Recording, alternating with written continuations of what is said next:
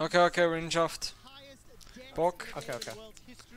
The record was set in 2013, and I'm hoping we can break it today.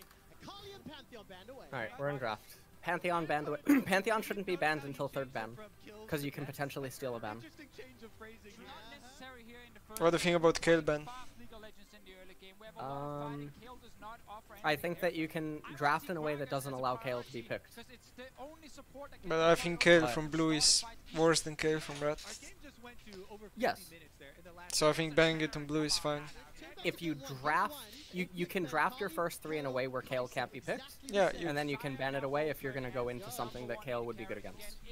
If that makes sense. I agree with that, yeah. But maybe they don't want to draft the way that is bad for Kale, so... Kiana left open again. Why are they blinding Jace? Well, you see, I don't think GP exists in the game. It's been banned invisibly. I just realized actually, both these teams didn't pick GP a single time yet. Wait, FPX is not gonna pick Nautilus? Are you serious? The game's over. The game's over. They have Rumble Kiana. Okay, okay, so... Ah, I don't know why they didn't take the free win. Because Ezra was left open, you know? He's not immobile. Oh my god, dude. Is IG gonna ban Rumble? Do they want to win the game or not? Squad W. Why did they ban Rumble? Because they want to win, Alice. Oh. Because Rumble was gonna go mid and Nautilus support, is that why? Yes. Okay. So what support is gonna... Are they gonna pick? Alistair? Braum? Alistair it is. I don't know, man. I'm such an Alistair hater. Why do they Why did they blind Nautilus mid? Because it has no counters. Why did they not just take GP here? They can take GP here, and then if Fun Plus Phoenix chooses more melee champions, they can go Zyra, and then it's game over. Imagine GP on 4. Okay, so Gragas gets to build true damage. GP on 4, and then Fun Plus Phoenix picks more melee champions or a champion that's not good against Zyra, because they have to then show is Nautilus bot lane or they're gonna have another support, and then you 5th pick Zyra, and then you just laugh. But instead, we're gonna get 4th pick Alistar, and then we're gonna last pick Lucian. And this is why you're in Slovenia and FPX is in the semifinals. That's fucking speechless. That's rough. That's really rough for me. Then the last pick Lucian. Like, I don't know, man. Can we just... Who won draft? What's up with Jackalov's camera? Look, it's shaking so hard. His foot's tapping. I guess. This is one of the, like, if IG get ahead, they're fine and they have autonomy over the lanes. It's like one of those really weird fucking... I mean, I hate both drafts yet again. Same. But I prefer FPX, honestly. I'd prefer FPX after that game too, I'll tell you that much. IG running it down. I guess IG is just praying that Lucian goes 100 CS up or something. Like, I don't understand. Like, what are win conditions for IG this game? I don't understand. It's just Gragas going 20-0, Lucian going 20-0. Yeah, I mean, this is the definition of if they win lane really hard, they can transition well, but they rolled really bad on First Ocean, so I guess I'm lucky there. No, First Ocean is the best Drake. Why is FunPlus playing Nautilus mid? Like, I don't know. Guess it gets auto mid priority, as you guys can see right now. Okay, well, free camps. Because, yeah, you like this? I like this. This is the solo queue pathing. It always works. Flash auto. Oh, okay. Holy shit. Oh my god. Like, I hate Jace so much. Like, I don't know. Why am I watching Jace mid? It actually feels like the meta's devolving. Yeah. The longer that Worlds continues. Yeah. There was like no Varus, for example, but now there's a lot of Varus or things like this. Yeah. Also, there were tons of GP and now there's almost no GP. Like, I don't know. What is Ning doing? He doesn't need to do what he's doing here. Does Like, as GP long as ever the Shy die? has- No, No, right? he never dies unless Gimgoon just fucking gets mental impaired and. No. Dude, No. I can't watch this. No. Oh, thank God. But, I mean, yeah, he should flash, because then he loses too much HP. What a waste of time. How is this even worth? It's not like GP needs flash in this lane. It's a complete waste of time. Gragas can full clear, because GP should never be able to die to Kiana. Especially not after fucking TN coin flips mid, because all he does is coin flip. Here we go, here we go, here we go. Yeah, this is it. This is the timing. Wave pushing back into Lucian. Here we go, hold on. Lucian with flash. theShy will Let's die. fail gank top lane and then soak XP with our GP. Ready? Here we go. Nemesis, take notes. Okay. Take notes. Nothing will Take happen. notes. You taking notes or what? Oh my I don't hear God. you. I don't hear you scribbling them down. It's not like the worst gank, honestly, but at least he forces TP. Oh, if Gimgoon hit that barrel, he can't lane. Is he gonna ult the wave? Oh, he's ulting the wave. That's his only play. Alright, his Vamp Scepter and double corrupting potion. So. Oh. No, why didn't he wait? Be more patient. Oh. That's a lot of fucking. Okay. I mean, yeah. I think GP can't lane right now. Yeah, he can't. And Tian can't do anything to help him. Well, at least they can get the Ocean Dragon here, maybe. Wonders in chat? Oh, this is really. What are those barrels? Oh my God. Alright, here we go. See, the Ocean Drake is coming in. He's healing. It's healing Nautilus. I mean, IG just. I don't know. Nautilus has Prio now. But. IG kinda low-key traded top for bot, but as we all know, bot always wins. Look, it's not even port. Like what? He has 40 CS lead. It's even less because GP has Q gold over time. While Zaya gets 4 plates and an ocean, and mid lane gets an ocean, so he can lane low-key. But why play this Joft in the first place? You know? It requires you to outplay your opponent. Why would you ever do that to yourself? And also, some of the champions are just off theme. Yes, exactly what I wanted to say. Like, what is this? You know? Are they what? They're trying to poke and engage, and I don't know what. They're trying to poke. They're trying to win lane. They're trying to scale. They're trying to engage. Yeah, like it's just everything in the mix. There we go. The Herald fight. It's coming in. Dom deleted reply. What did he say? What did he say? Oh no, what did he say? Holy, okay, Nautilus is not balanced.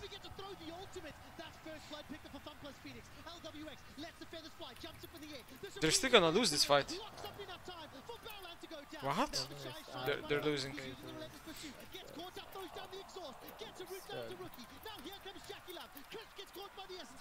Okay.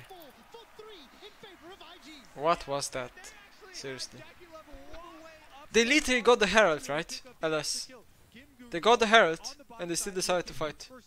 When they could just back, take the win, while GP has free lane bot. I'm gonna need to see the replay to confirm what you're saying. I have a really hard time believing it. Show the replay. Look, they're showing it. Look, Right, they will literally get the Herald, while GP is catching wave top without... Why did Doinb have to... I don't care, I need to go.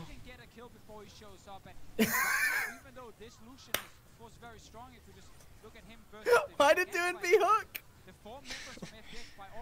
Well, it looked really good for a second, right? Until they realized Jace will just clean up everyone after. Yikes. Alright, hold on. I really like when Jace players build tier. Oh, that's my favorite part. When the Jace player builds tier because he knows that he's actually not supposed to exist in the team composition. So he has to compromise his build just to fit in. That's true. Okay, is FPX seriously just gonna get this Inferno? Where is Ezreal? Why is he not in position? What?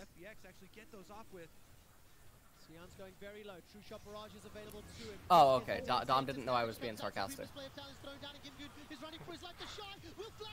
What? Are you watching this? What? Look what they're doing.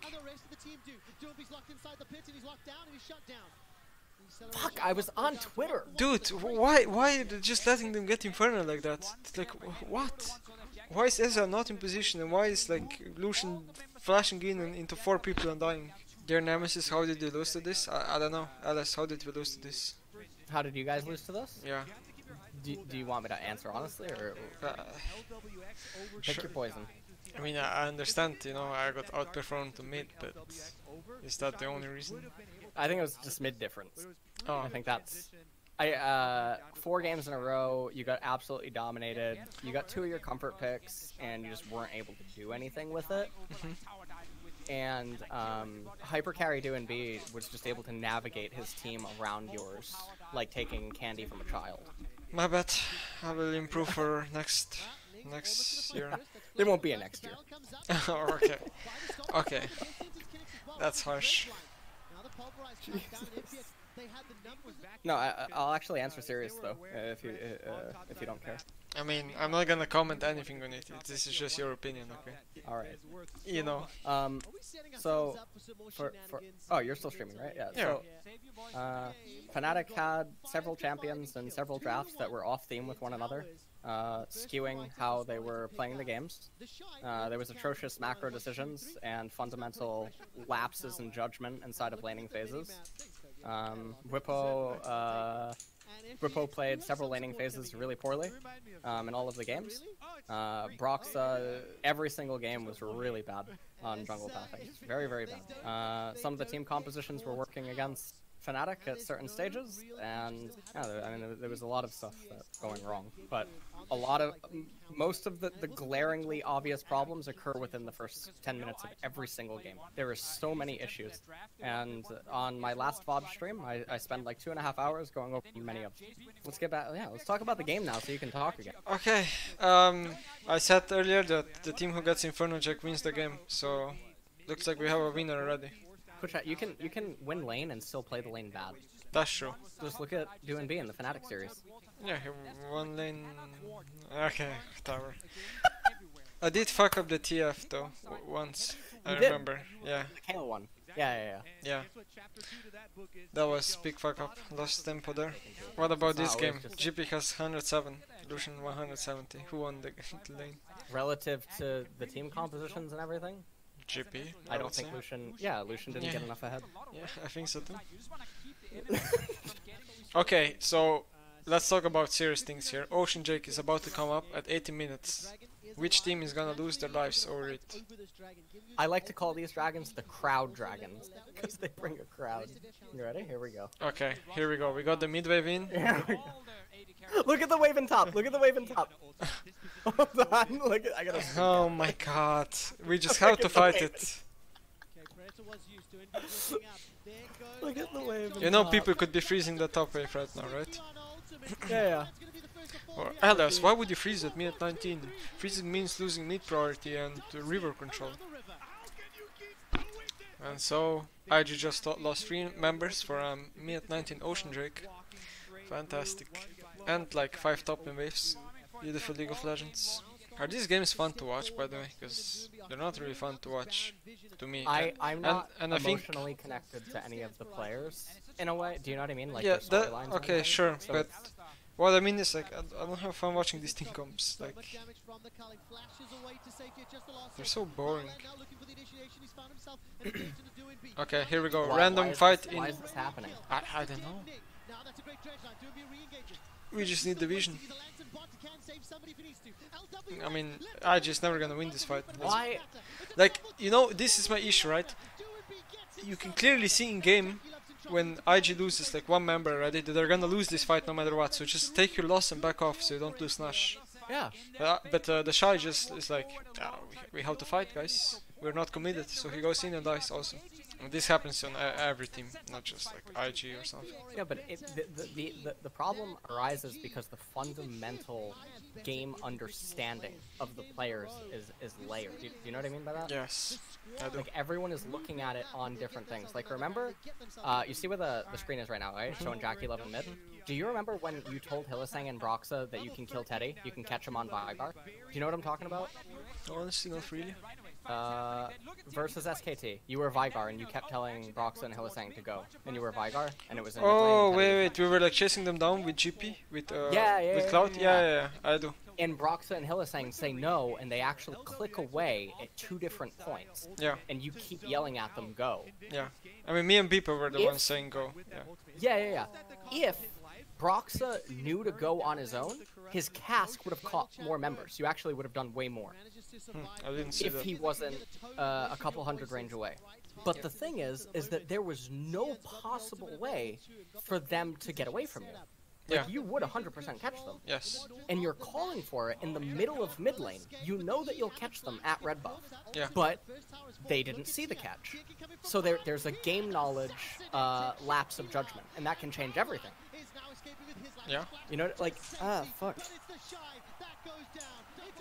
Like, they literally just got dove on tier 2 and they almost aced them, and now the game is over. FPX win, of course. Because it's mid game, and their team composition is so much stronger at mid game.